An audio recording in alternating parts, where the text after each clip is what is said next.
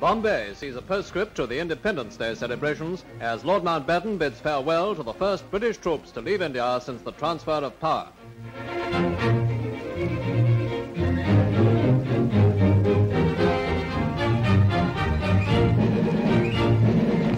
Aboard the troopship Georgic, men of the 2nd Battalion, the Royal Norfolk Regiment, and an RAF contingent get ready to sail for home, while the Governor-General and Lady Mountbatten wish them good luck and a safe trip.